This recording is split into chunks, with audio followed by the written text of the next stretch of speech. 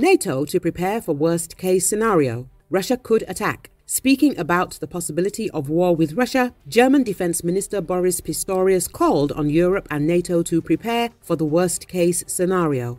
Pistorius explained that he could not know for sure whether Russia would attack the EU, but noted that if it did, Moscow would need less than a decade to do so.